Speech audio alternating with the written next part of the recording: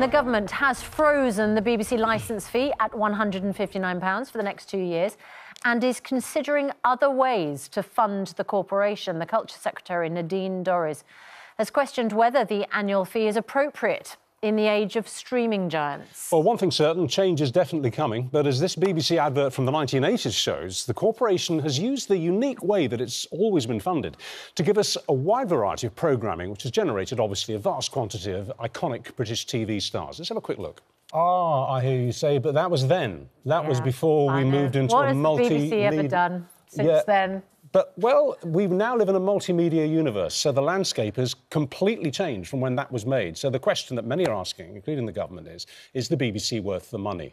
Joining us now is John Sweeney, who says absolutely. He's a former Newsnight and Panorama reporter who believes the BBC is the glue that holds Britain together, and political commentator Lynn May, who says that we should be scrapping the licence fee altogether. Well, let's start with you then. What would you replace? How would you fund the BBC if you were to do that?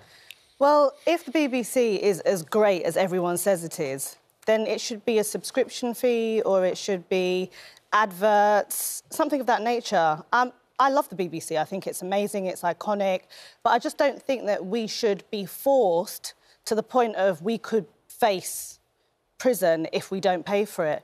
In 2019, 122,000 people were prosecuted, and the convictions were over 114,000. And in 2016, 90 people went to prison. I just don't think that is acceptable. John, I think the BBC is worth every penny. And, of course, I spent a very long time, as you did, working for the BBC, and I'm very grateful to the BBC. But whether you think it's worth the money is a separate argument, as Lynn says, to being forced to pay that money. What do you think? Should it simply be not a criminal offence, an option to pay the licence fee? Good racehorses cost money. And the thing is that... OK, sorry, I didn't hear you. What costs money? Good racehorses right. Cost money. The thing is, this is important, the BBC, because it's part, as I said, it's part of the glue that holds the United Kingdom together. And I think all nationalism is wrong. English nationalism, Scottish nationalism, Welsh nationalism, Irish nationalism. It can go to a dark place, and I saw that happen in former Yugoslavia. The BBC is part of the thing that keeps the United Kingdom together as a country.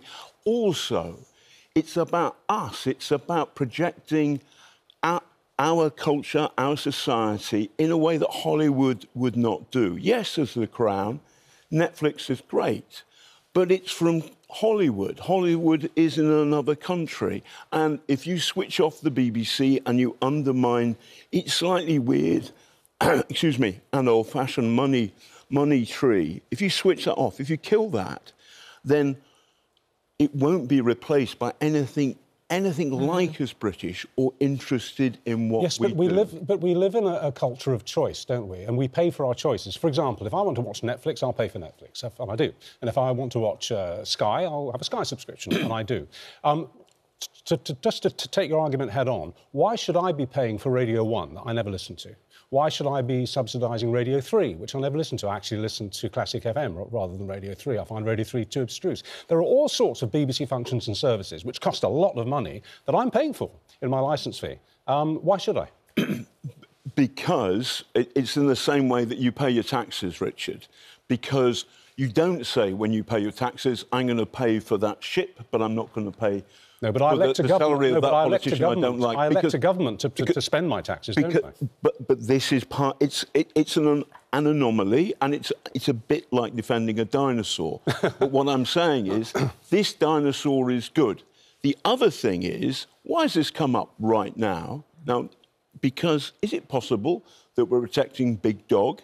That what's really happening here is the Conservative Party machine in trying to save the disgraced Boris Yeah, Johnson. you're right, but that doesn't actually undermine this discussion and having the argument. So what I'm saying is that if there are bits of the BBC that... Listen, I worked there for 17 years. I could go on all day about how all the bad things Why can't we just take commercial? However, I think it is a noble thing and it is good for our country. It doesn't... Well, you could preserve all of those. 43p a day. You could preserve all of those if you funded it differently. You could have exactly the arguments that you just put forward. So why not just take commercials? With council tax, say for example, it's tangible. If I pay council tax, I expect to see my bins being collected. I expect the roads to be a certain way. To be forced to pay for TV licence when I potentially don't even watch a lot of the BBC or any at all, I could watch live TV in Mongolia. I'd still have to pay my TV licence. To me, that doesn't make any sense and it's not tangible. I agree. It's an amazing thing. It's a part of it underpins British television. It's one of the first, if not the first. Why should I have to face prosecution if I don't pay it? What you're hearing, John, from both Richard and Lynn is really an argument for the privatisation of the BBC. I mean, what Richard's saying, it's interesting because what comes to mind when you say, well, why should I pay for the BBC licence fee when I don't listen to Radio 1 or Radio 3? You pay for the NHS through your national insurance, even though you may never, want IVF, for instance, personally, or you may never need cancer treatment, or, there's plenty of things available on the NHS that But I you elect a would government never on its agenda on how it's going to spend my tax money. I have a choice in that matter. I don't have a choice. It's a matter of criminality if I don't pay my licence fee. Whereas I elect a government to spend money on my behalf on the NHS or anything else. Yeah, well... Or defence, or you name it. The NHS will be funded whichever government you elect. I agree. But why can't and there are services on the NHS you will never access. Sorry, excuse us. We're just No, but the NHS is something that's massively needed. It saves lives. We're talking about entertainment. The BBC is entertainment. Well, the government does it's not just entertainment. What else is it? It's also, it gives you honest news. News is a form of entertainment. No, it's more than that. And it's not that impartial. No, it's not that impartial anymore either. No, that is not true. No, you should spend more time in Russia. You should spend more time in Russia, and then you see a closed society where actually you don't go to prison. I think if you because there isn't a license fee in Russia. But what there certainly is, there is political power where there is no scrutiny. John. And one of the things the BBC does is provide scrutiny to power. And I get worried when the government says, oh, let's kill this thing. I know it's a dinosaur. I know that this crazy financial model is like 100 years old. Kill it. However... They're not saying kill the BBC. They're saying, can we fund it differently? Yeah, definitely kill it. OK, the problem is that it has a lot of money and it does amazing things. John, for our country. But it's distributed incorrectly. Very quickly, what is intrinsically more noble and more representative of this country on the BBC News at 10 and ITV's News at 10? Why is BBC News at 10 intrinsically more valuable than ITV's News at 10? I don't understand that. I wasn't saying that. Actually, the news service. ITN has more scoops and it's better packages, I would say, but that's an internal argument with BBC management, which I'm very happy to have at any time. I agree. However, the BBC is a great big thing, and what it does is it projects our country, our values, our sense of fun, and also tells honest news to the people. OK, Lynn, I wouldn't normally ask a guest how old they are, but do you mind me asking what sort of age range you are? In my 30s. Right.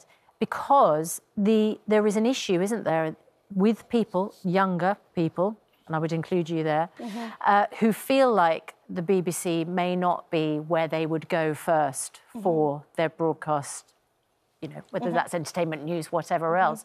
And, of course, that's significant because, as you say, they feel forced to pay the licence fee.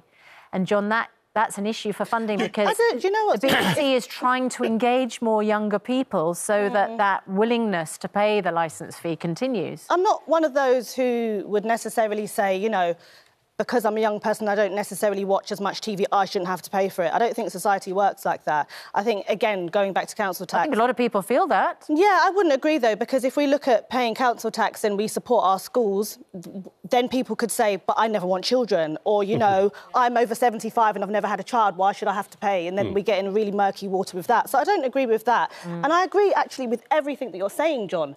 But you haven't answered the question. Should people have to face prosecution if they choose not to want to pay? That is the main question. Oh, but listen, if you don't pay your taxes, you go to prison, or if you try and cheat the taxman, you go to prison. Well, one of my friends actually used to work for Panorama, and he went to prison for cheating his taxes. So those and on that bombshell. I'm not. However, what I'm saying is the BBC is a good more thing. Than one friend. And if you kill the way it's funded, then we will be a poorer country and a less united country than we are today. And I'm sorry I sound like an old fart, but that is what I think. And on that bombshell, we'll bring the curtain down.